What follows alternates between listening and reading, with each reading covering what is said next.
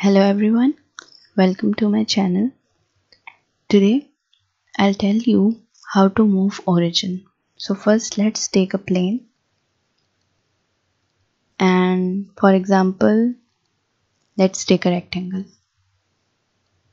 Sketch a rectangle.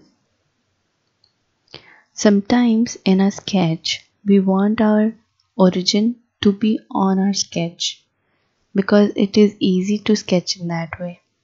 So if you have made your sketch away from the origin and you want the sketch to be on the origin, so this is how we can do that.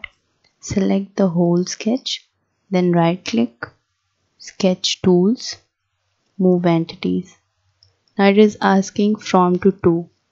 Select the corner where you want the origin, drag it to origin and then right click, OK. So you can see here the origin is on this corner as we wanted. Now let's extrude this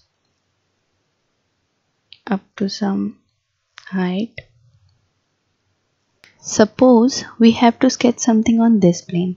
Then we'll go to this plane, select the plane, right click and sketch.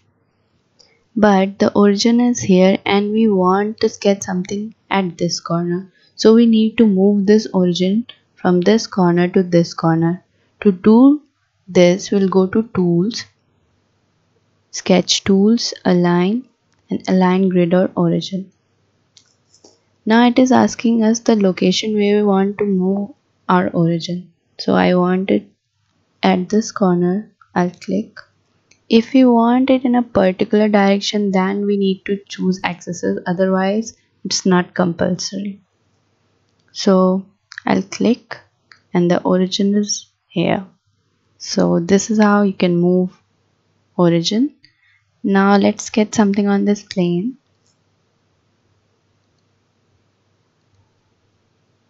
Extrude this.